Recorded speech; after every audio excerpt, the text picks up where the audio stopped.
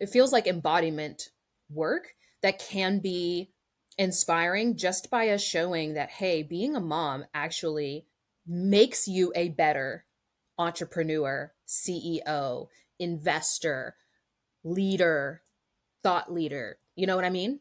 Oh God, yeah. I feel like anything hard is going to make you better. Not in this like idealizing struggle sort of way, but just kind of in an it is what it is. So let's just stop like pretending it's not. So like I feel like anything hard is going to make you better. And then being a mom is the hardest thing in a great way. It's also the best thing. I don't think hard is a bad word. So it just inevitably just makes you better at.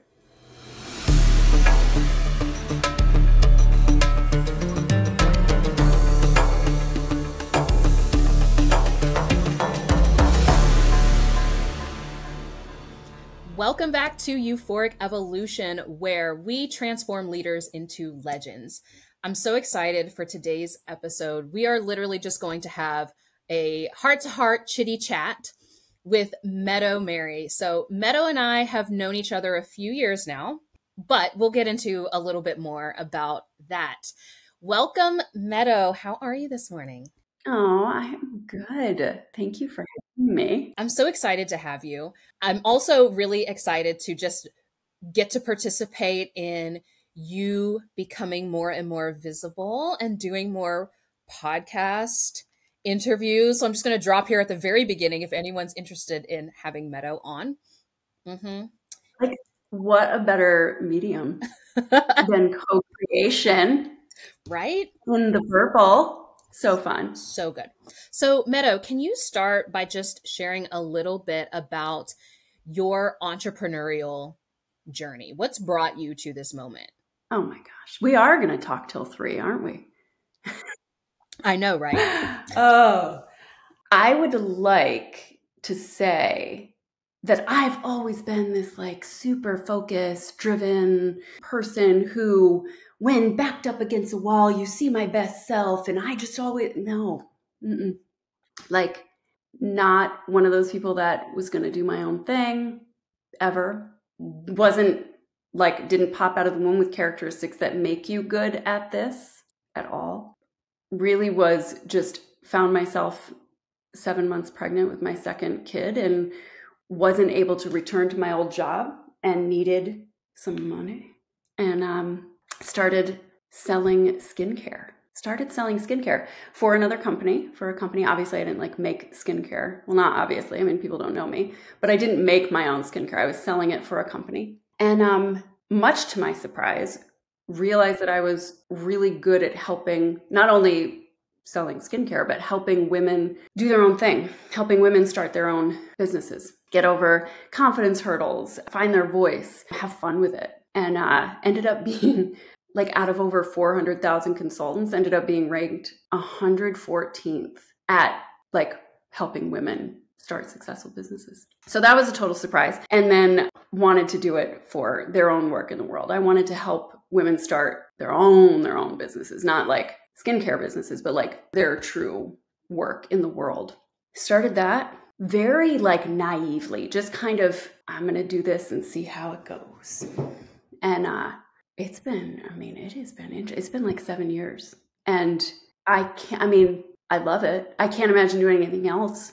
It's like the best thing ever, but it very, very, very much was a story of like stumbling upon zone of genius, stumbling upon something after like, I think 30 some jobs where I was either fired or quit or like unbelievable, like a horrible employee, Makhosi, horrible employee.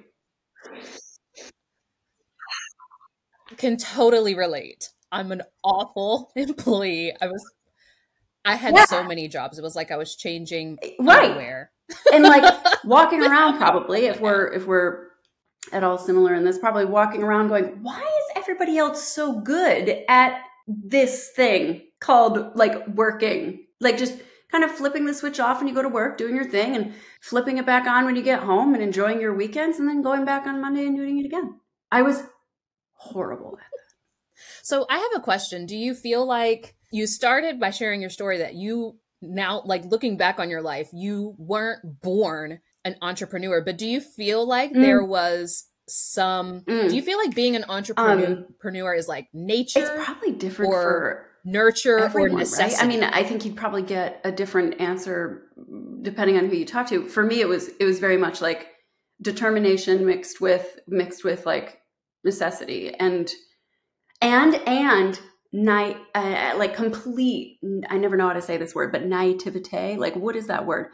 But complete, like, yeah, just not even knowing what I was getting into. But that, I mean, that's the beginning of like every great story. It's just like, let's see how this goes. My dad, like I have this image of my dad, and I channel it quite often, Let's where figure he's it wearing out. like dusty work gloves and he just like slaps his hands together and goes, time to do something even if it ain't right. And I feel like that's my life. I feel like that makes for a good entrepreneur though, because, well, at least what I've seen, I'm sure you see this with the women that you help often, but I see so many people because they think that they need to know what they're doing before they do the thing. So they're like, I've got to create a business plan because we're taught that's what you're supposed to do. I've got to create this business plan. I've got to build out my ideal client avatar. I've got to, have a marketing strategy on day one. They've literally not worked with anyone yet. They don't even know what they're offering. They have no idea if people even want what it is that they're Yeah. offering. Right. Like, what even is my offer? Right. And end up like, 3, 6, 12, 24 months later, still not having gotten any traction because they're completely in the mind instead of the reality, the actuality completely. of like entrepreneurship. So maybe I will revise my answer actually doing it. in saying like that born with these. I didn't think this was a quality of entrepreneurship, like naive presence, so to speak. But maybe well, I don't think we've ever talked about this, but when you were pregnant with Aiden, did you have a birth plan? Oh my gosh, I did. I did have a birth plan, and so this is really funny. I learned. Were you gonna do no birthing? So I learned how to like hypnotize myself. I had this whole entire plan. By the way, oh my God, Makhosi, yes, I have yes, a post that says business plans are like birthing plans, and the worst is like hypnobirthing. It's like, I'm going to have an orgasm when this baby comes out, 100%. Yeah, none of that happened. Literally 0% happened of that. It was like the biggest lesson in surrender because, I wanted him so bad, right? Just like we want success so bad.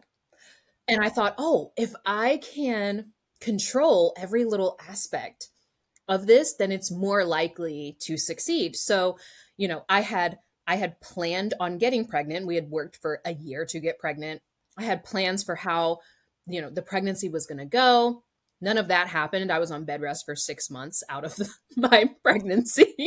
So then he ended up coming early by like emergency C-section, right? So I had this whole, literally the opposite. I was in the hospital trying to like be in my mode, trying to hypnotize myself. And they're like, no, we need you to get back in the bed. We can't, we're not getting a heartbeat. We need you to get back in the bed. And so on and so forth. I have lots of perspectives about that now, but this guy, and I think that is one of the blessings of children that can be really helpful, and why I think mompreneurs are like freaking superstars, because having children is one of the biggest lessons in surrender, and everything that you thought you knew about who you were, what you were going to do in this life, what matters, so on and so forth, ends up changed, right? You end up, God, yeah. I mean, it completely changed the trajectory of my life. Zero it sounds control like over anything. It did the same, let alone like how they turn out. Yeah. Speaking of kids, I want to get into this with you a little bit, because one of the things that I admire about you most, and I think it's a direct result of being a mom, your ability to Oh, be yeah. very effective Again, in your business out of and you necessity. don't Like, work this isn't something I a wish I could be like, bazillion yes, I planned that. And it's like, hours. come on, you know, it's like if you have a handful of minutes.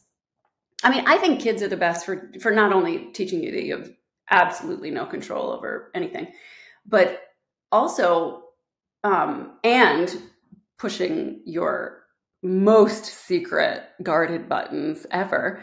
And, but this is the one that I wanted to bring up, like letting you know how very much you wasted all your time before.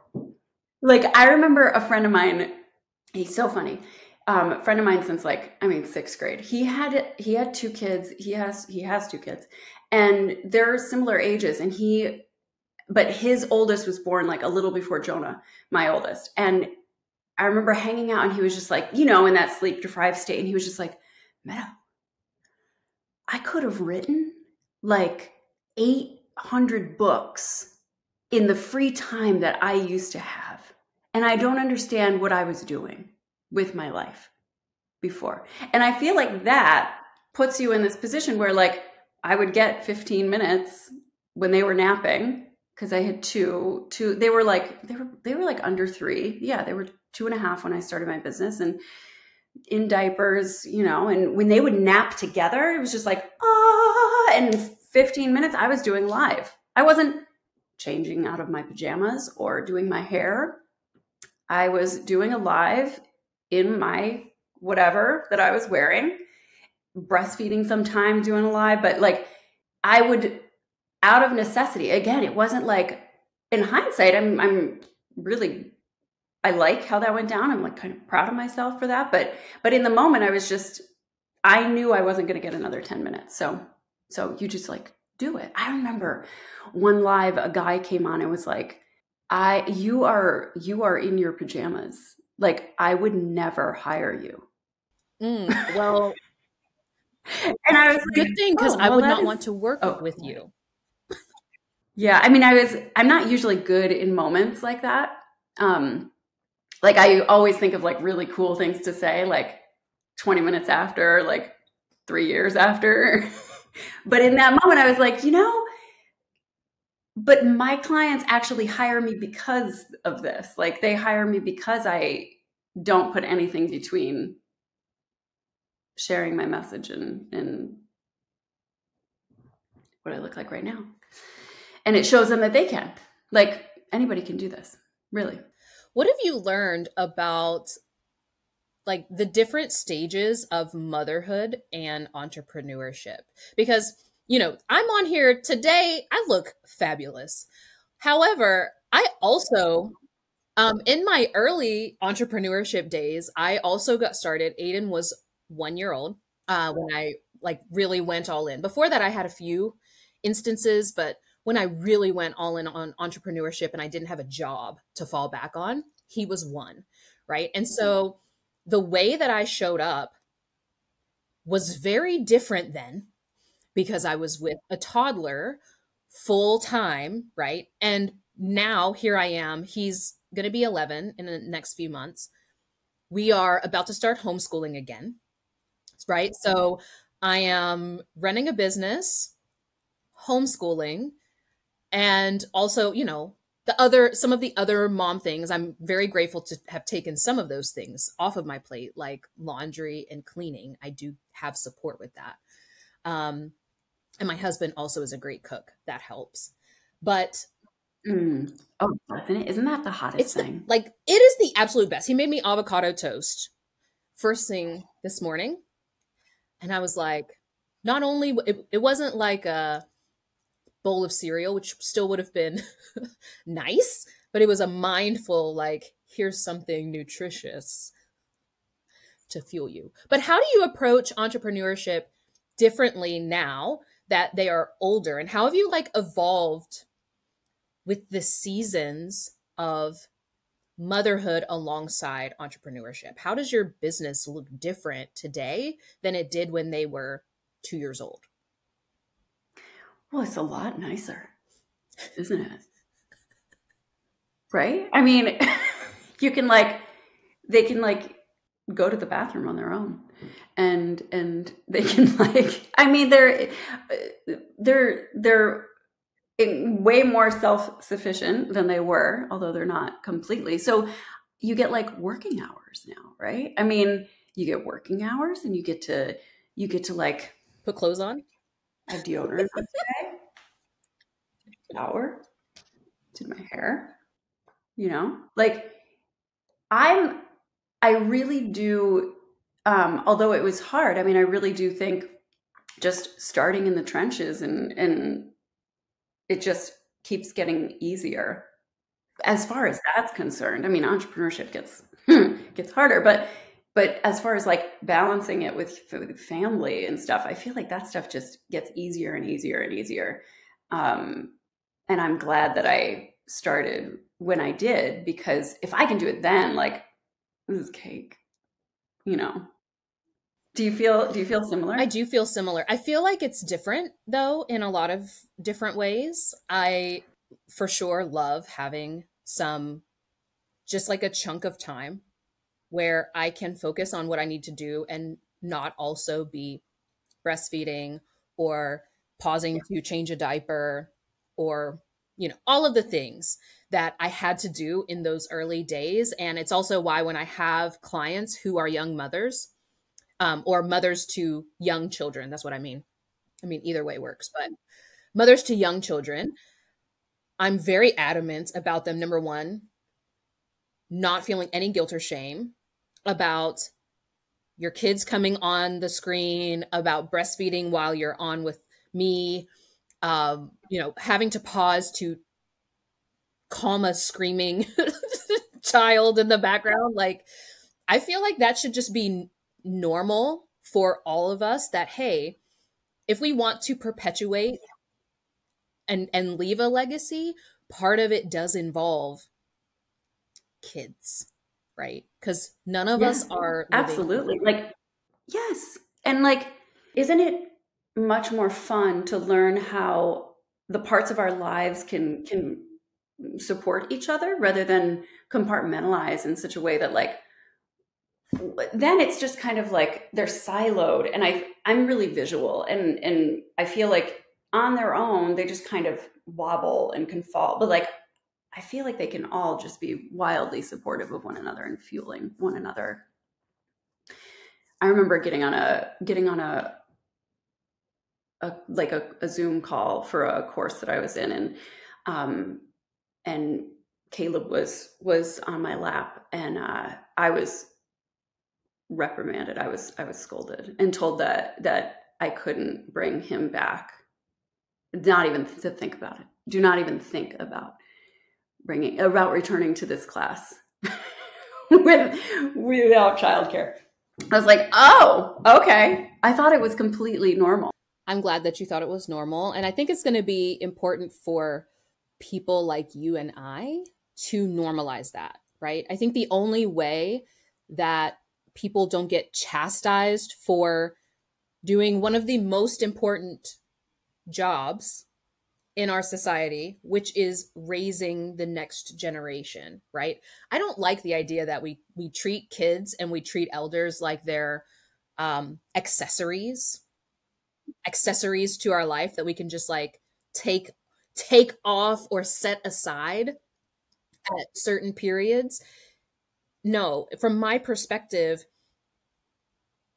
who you are being in one area is affecting other areas, and it isn't all bad, right? For me, actually, being a mom contributes so much benefit to being a CEO with a team of, like, I have a decent amount of mothers who are on my team.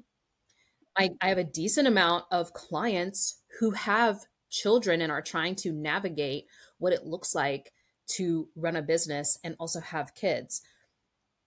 I think we're doing, like, I don't know, it feels like embodiment work that can be inspiring just by us showing that, hey, being a mom actually makes you a better entrepreneur, CEO, investor, leader, thought leader. You know what I mean?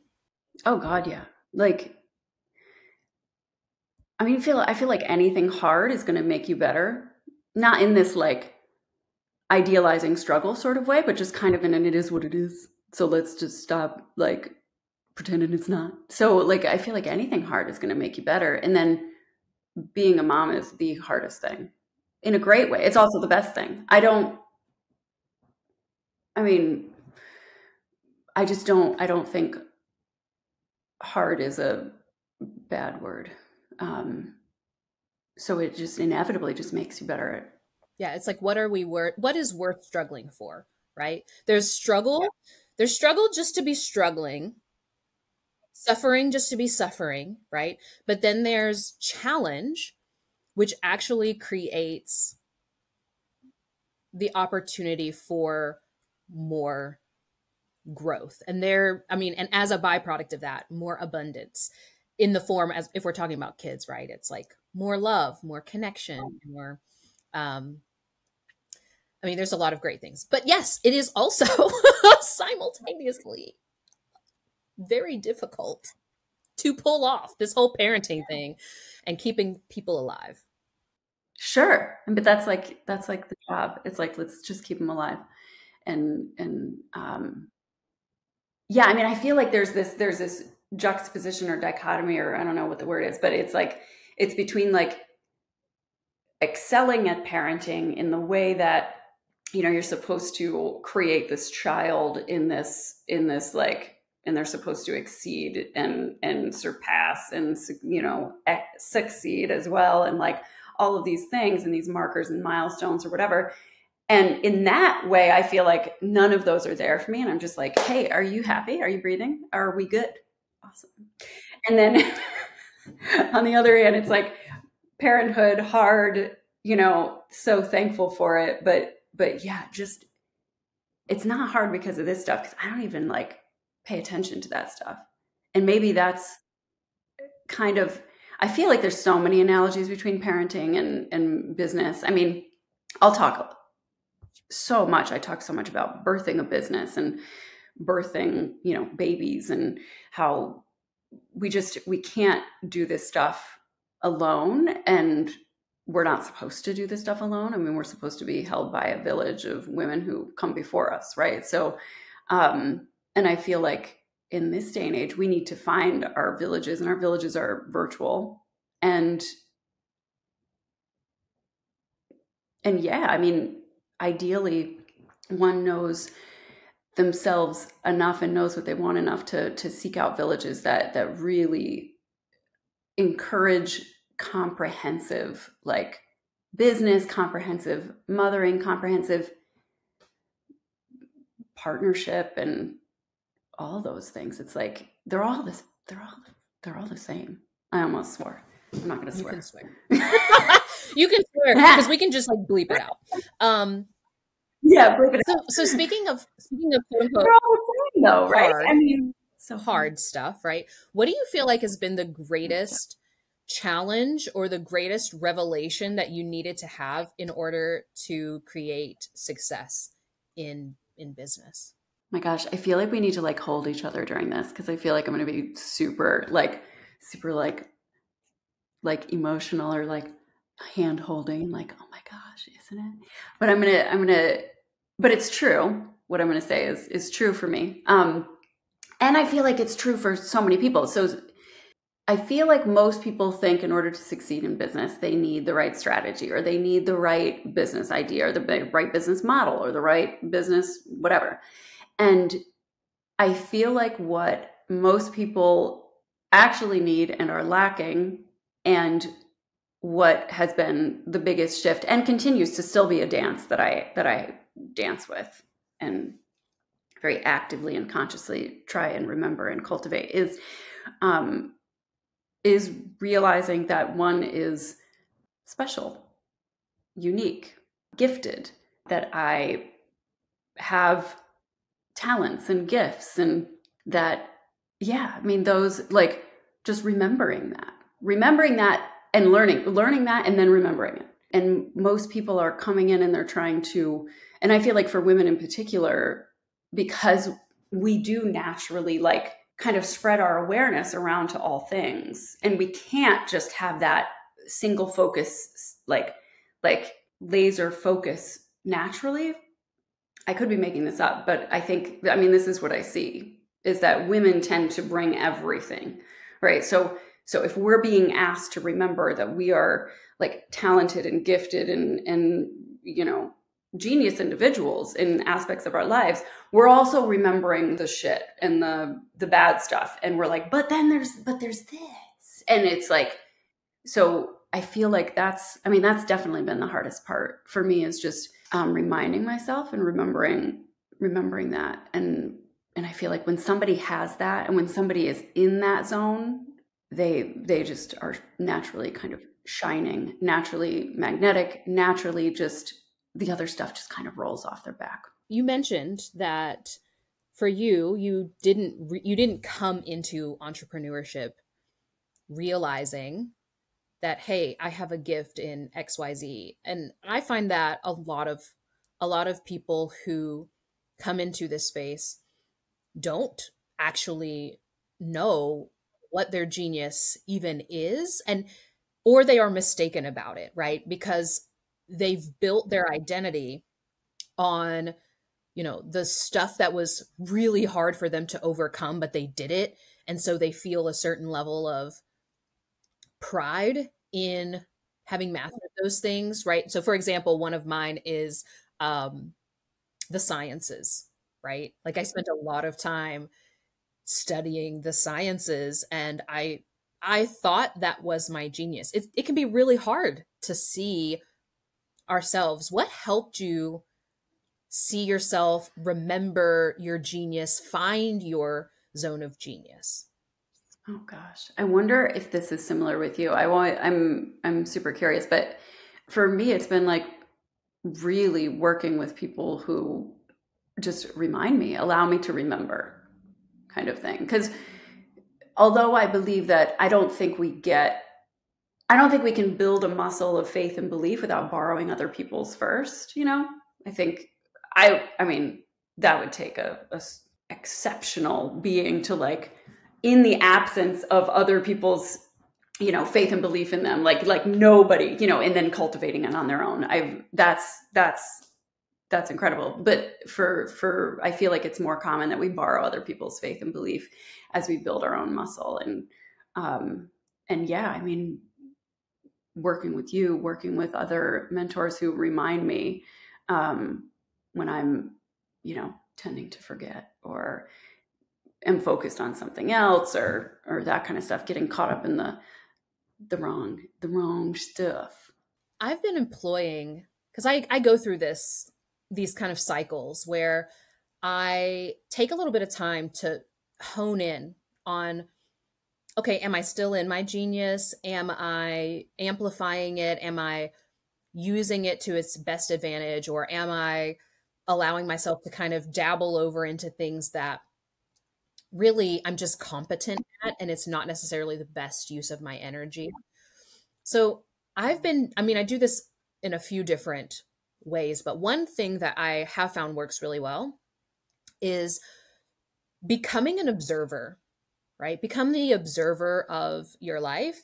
And I make it like black and white, no music, no emotion to what I am witnessing. There's the sciences. I know, right?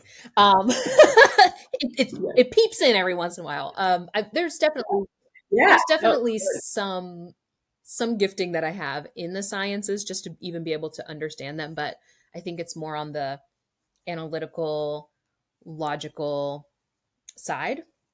But if I strip away all of that and I just can observe my life instead of being the one in my life, and I look at, okay, what were the experiences where I was interacting with other people? Because number one, your zone of genius doesn't exist in a vacuum, right? Your zone of genius, you and I are both sitting in a room, no other people. If we never express ourselves to other people or engage in relationship with other people, how are we going to know what our zone of genius is? So if we can take a step back, right, and just look at what was happening when I was engaged with other people.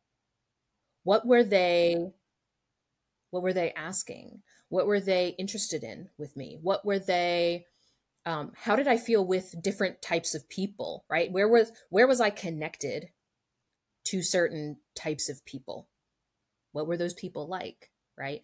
And to me, this has helped a lot with really getting more clear and narrowing down what my zones of genius are. Like, you and I share one.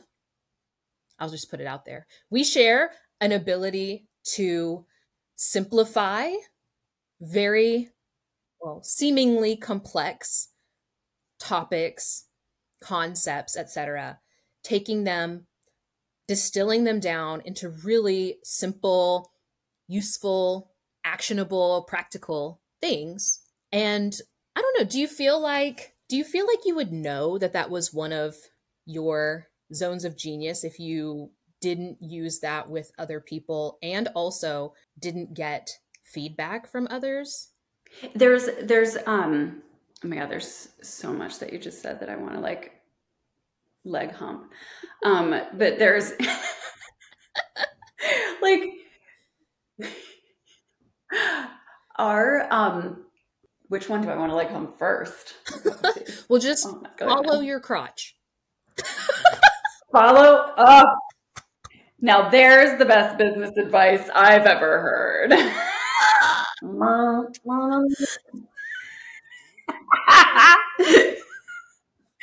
gosh, I love Yes, that. ma'am. Follow your crotch. I'm gonna make that a Ma'am. t-shirt. You should, and if you don't, I'm going to. Oh, that's great. Can there be like a? The old, I don't know. I don't think the the camera's big old enough wrestling move. to like. Yeah. No, I mean the amount of people that come and are like, "What is my zone of genius?" And it's like it's one of those things that you just can't directly approach. It's over here. It's like it's happening off to the side. It's revealing itself. There are things in life that when you approach them directly, they're like, what is the thing that when you can't approach it directly? Oz? Is Oz something you can't approach directly? No.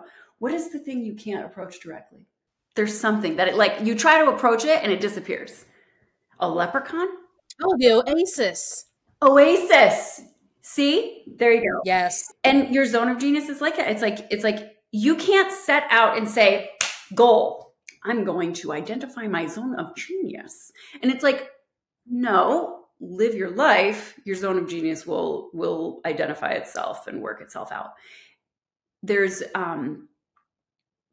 but I feel like our natural knee-jerk reaction a lot as people, maybe as women, is just to identify the direct thing that we want and then focus on that when we're missing the thing we're actually supposed to be focused on.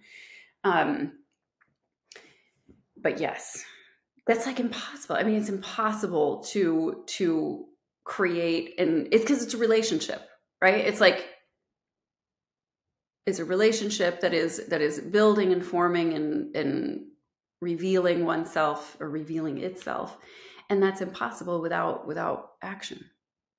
Like it's impossible without interaction. I feel like their zone of genius is like, I mean, I love it. I love talking about it. I love witnessing people in it. I love the journey to it.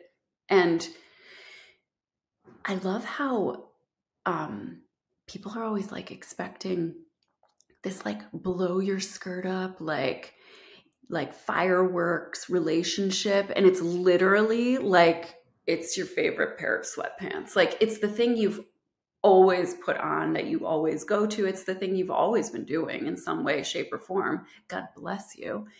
It's just always been there. You've always been doing it in some way, shape, or form. Like It's naturally what people come to you for. It's naturally the lens you see the world. It's your favorite pair of sweatpants. It's not going to blow your skirt up because it's of you. It's like, it's so familiar. Yeah, I feel No like it's more fireworks. like a duh, right? It feels more Yeah. like a With that, duh moment than yeah. fireworks. Oh my gosh, I just realized I'm a No. brilliant simplicity genius. Yes, it can't be that. That's what you hear most often. Yeah. It can't be that. That's so easy. Yeah, to you. Yeah, there's something that you just said, Or how many times like it can't be that easy. It can't can't be be that that easy. easy. No, actually, when you are looking at your various aspects, characteristics of yourself, really zone of genius is a characteristic, right? When you're looking at that, it is going to be the ones that are that easy, the ones that you can kind of do in your sleep and love doing them because it's just an extension of who you are at the core. Everybody thinks other people's zone of genius are super sexy, but your own, you're like, "Well, that is that Yeah. enough?" No, actually, I would rather. I would rather have your zone of genius, Meadow, is so good. I hear, okay, like no. And I was telling the story the other day because I was, but I had a client who was so brilliant at building out. She would go in and she would build out these 6-figure sales funnels, and just beautifully. She was more in like this, like a consulting, contractor. Like, she would go in and she would build these out, and she was just beautifully brilliant at the whole suite of what that entailed. Videographer, and so she would do the whole thing and beautifully create this like video, sales funnel that would then just like wonderfully go nuts. She was very much operating in her zone of genius in this, like bringing in all these random aspects of who she was and using it to create this really cool offer. And she was like, oh, but you're, and everybody else around her was like, man, that would be such a cool, like if I had that offer, I'd be set. Right. And in her mind, she was like, and she said this to me, she was like, oh, man, I would just love something like you do, would be so much just easier, because you just like sit with somebody and you can see, into the depths of what is, keeping them stuck, and then you can help them move through it, and you can, and I'm like, it's just so funny how we all see somebody else's thing as being the sexy thing, the easy thing. And it's just not true. I mean, it's never been true. It never will be true. It's Have you ever seen someone else's zone of genius and tried to replicate it because you thought it was amazing, or like, oh, that's what I need if I want to make money? Obviously that works. I should do that thing. I think we all have subconsciously. I don't think I ever said those words consciously, like, oh, if I need to make money, I need to be more like this person. But of course, looking back, yeah. I mean, haven't we all? But yeah, I never consciously said that. But yeah, thinking I had to be like more hard ass or more like less approachable, accessible. Yeah. Funny. Yeah, it's kind of funny. I'm thinking back to the first iteration of this business that I'm in now. Was I was doing marketing for other people, which now I look back on it and it's not that I couldn't do it, right? Like I had competency. I had an ability where I could, but it wasn't like I Oh, you're so good at marketing. Let's be. So yes, I feel like if I had spent more time doing strategy, in that, I probably would have succeeded better than being the person who was executing on whatever they thought their marketing strategy should be. Oh yeah, no. You're good at like being the brilliant marketing mind, but if somebody's going to come and tell you what they think they're marketing, no, you'd be like, oh, yeah. So that was probably why that didn't take off the way that I thought that it was going to. I can't even imagine hiring somebody for something like that and then pretending like I know better. That actually happens a lot. No, but you've experienced it. You've experienced it. I know you've had someone who hired you. Oh, You've had someone who hired you and was like, actually, I don't think that this way of doing things is going to work. I think you should do XYZ or say XYZ or show up in this specific way that I want in order to coach me. Those are my favorites to not work with. Yes, that has happened. It is, there have been more often than not though, because I like to know lots and lots about, I mean, I don't work with that many people. So I really like cultivate a bit of depth with the small amount of people that I work with, very boutique vibes. But more often than not, if they can see that that's how they kind of come at everything, like they're like talking to their husband like that, they're talking to their friends like that. If I can like get them to see that shit has blown up in their face because of this, I'm like, you want to try it this other way? Might be more effective. And they're like, okay, you might get a different outcome.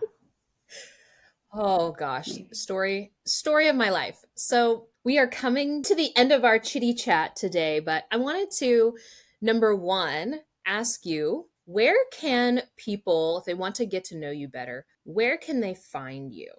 Upstate New York.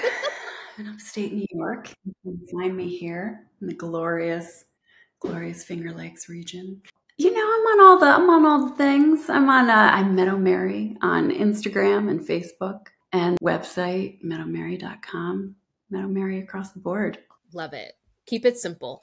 Is there any final thing that you just feel like you want to share? It could be a piece of advice or question, anything that just needs to come out.